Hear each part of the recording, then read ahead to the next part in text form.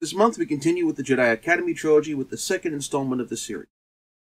Because last time I already covered the backstory and these three books were all kind of written together, I'm going to hold off on the backstory for this installment.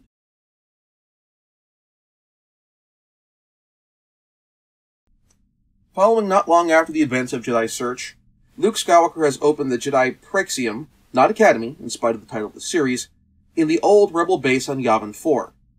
Luke's students have expanded by those he recruited in the last book, including Dorsk-81, a person from a planet of clones who, due to a genetic abnormality, is Force-sensitive, and Tion, a musician.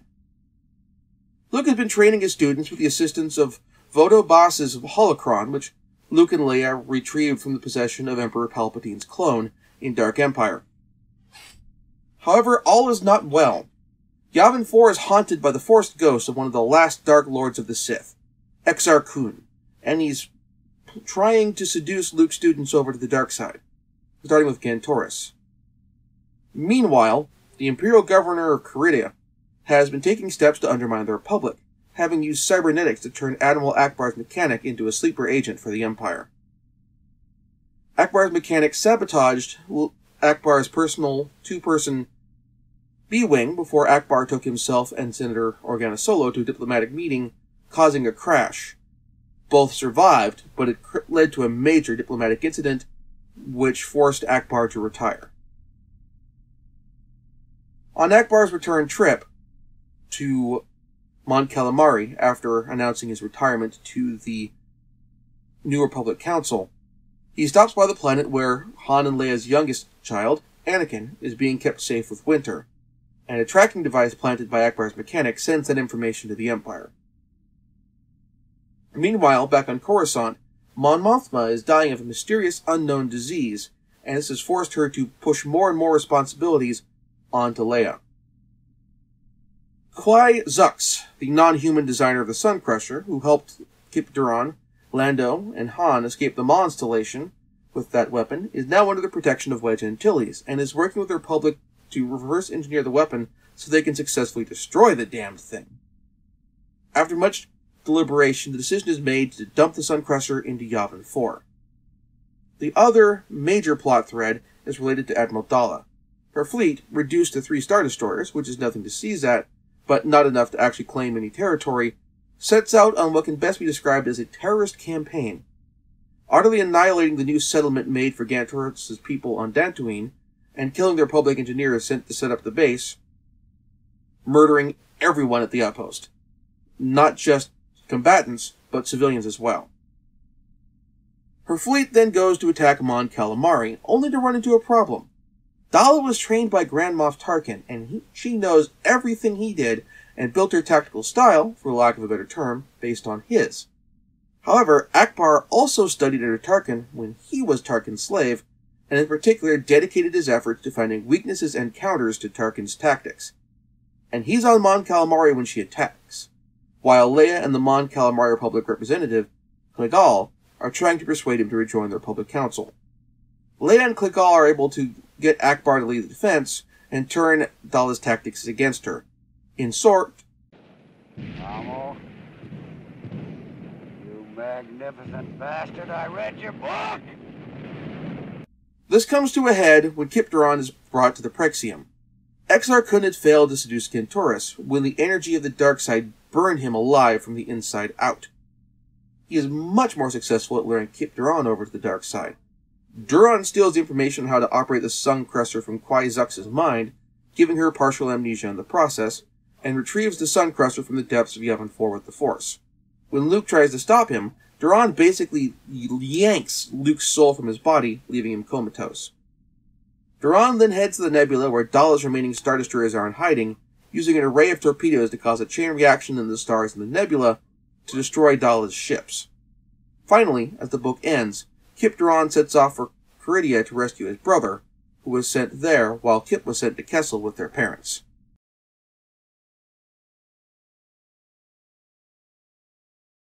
We get our first information on the social structure of Mon Calamari society, along with meeting our first female Mon Calamari, Plagal, and with this we get some description of the sexual dimorphism of Mon Calamari. We get the name of the hammerhead species from the Mos Eisley Cantina for the first time in the novels, the Ithorians, and the name of the one present there, Moma Nadan. We learn that training and being a Jedi is not just a matter of physical and mental conditioning, as we saw in Dagobah, but also psychological conditioning, as Vodobas's recommended training regimen includes a lot of stories of historical Jedi as parables. We learn that there is a population of former Imperial and Republic bureaucrats living in the lower levels of Coruscant, forced into hiding because of their actions against Palpatine and the Empire, and they apparently never emerged in the years since the Battle of Endor, including during the Battle of Coruscant in the events of Dark Empire.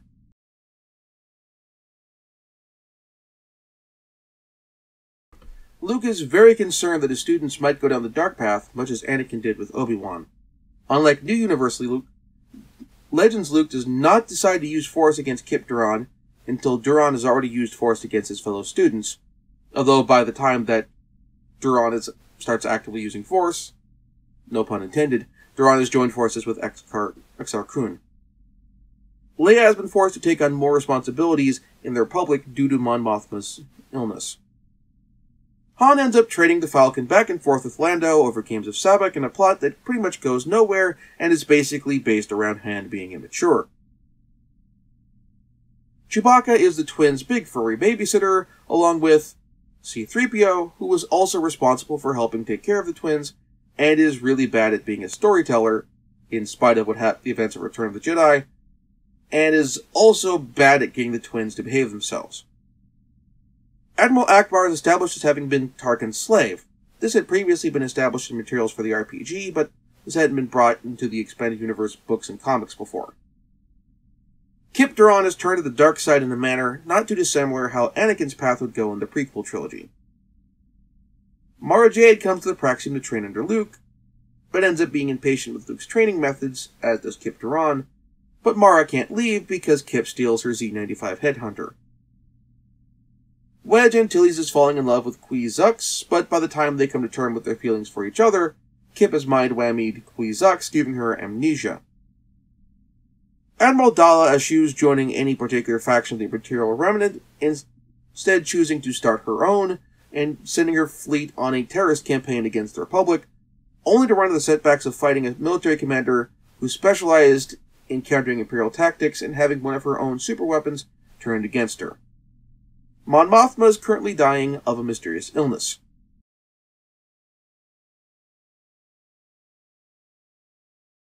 Considering the marketing for the story mode for Battlefront 2 focused on the Empire because even the Empire had heroes too, I appreciate Kevin J. Anderson, back in the day, saying, no, the Empire are a bunch of evil freaking bastards. However, this does mean that it doesn't particularly make sense for the Republic to bring Daala on board as the commander of the Republic Navy in the new Jedi Order era, but we'll dive into that what the fuckery when we come to it.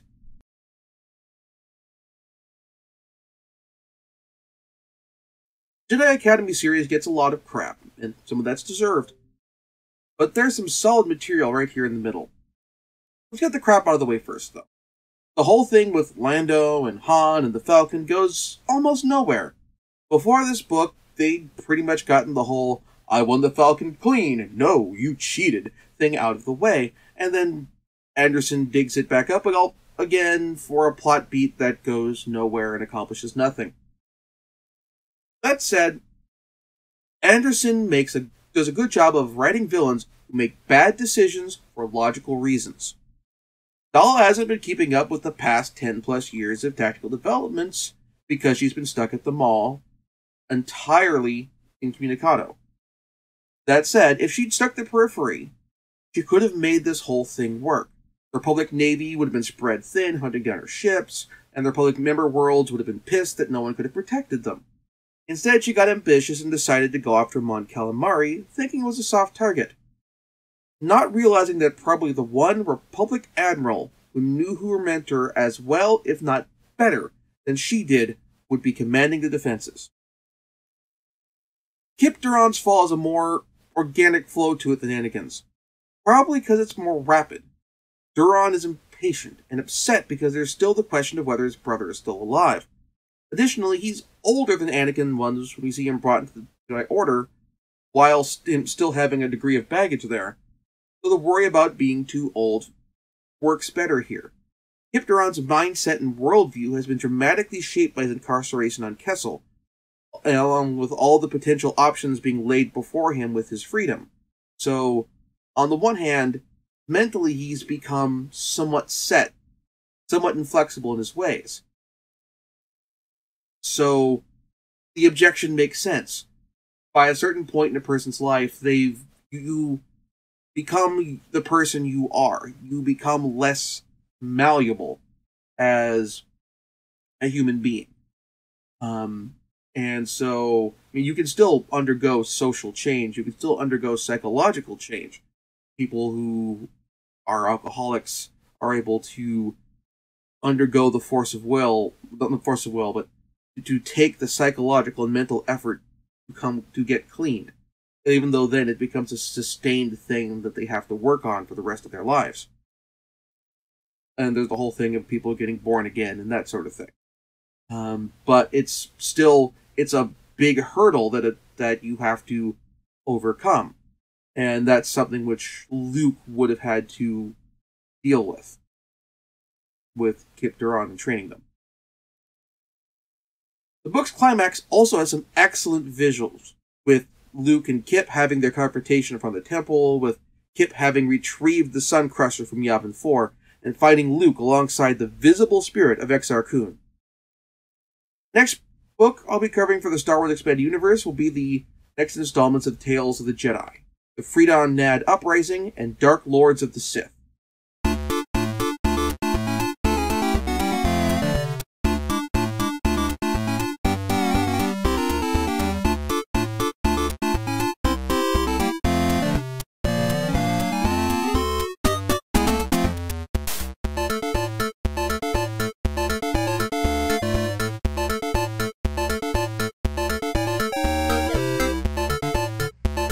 Thank you very much for watching. If you enjoyed the show, please like this video and subscribe to the channel to be notified when new videos come out.